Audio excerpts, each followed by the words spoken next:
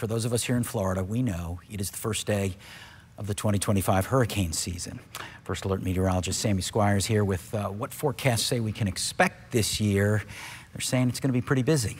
It could be an above average season, but it's important to note that with these storms that could develop, now it doesn't mean that these are going to be the number of storms that actually make it to here in the U.S. This is just the forecast number of storms that could develop. So CSU is thinking about 17 named storms, so tropical storm or a hurricane, 9 of those to become hurricanes and 4 of those to become major hurricanes. And then also NOAA, which is a very reliable forecast, 13 to 19 named storms, 6 to 10 of those becoming hurricanes and 3 to 5 of those to become major hurricanes.